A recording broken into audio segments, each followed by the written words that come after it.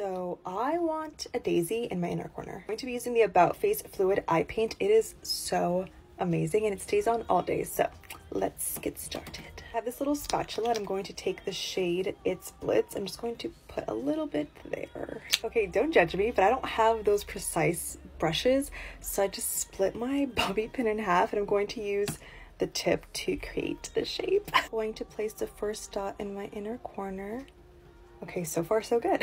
Even this is like kind of a look, but I think I'm going to place white around it to make it look like a little daisy. Taking the other side of the bobby pin, going in with the white and applying it right next to the yellow. I don't know if this looks like an egg or if I'm in love with it. Okay, be honest with me. What do we think?